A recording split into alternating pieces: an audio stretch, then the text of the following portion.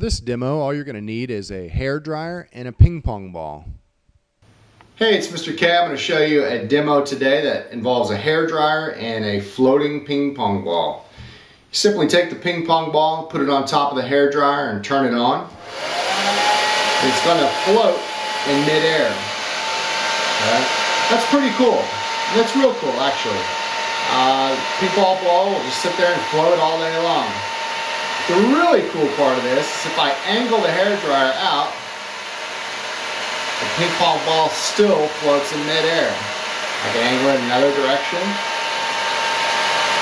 and it still floats in the stream of the air. You can get it to almost about a 45-degree angle before the ball actually falls.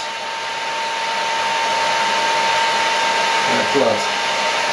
The scientific principle behind this is called Bernoulli's principle. And you can read more about that at my website, coolsciencedemos.com. You can also check out more videos there. We also have a YouTube channel, youtube.com/coolsciencedemos, as well as all the social media networks, Facebook, Twitter, all the good stuff.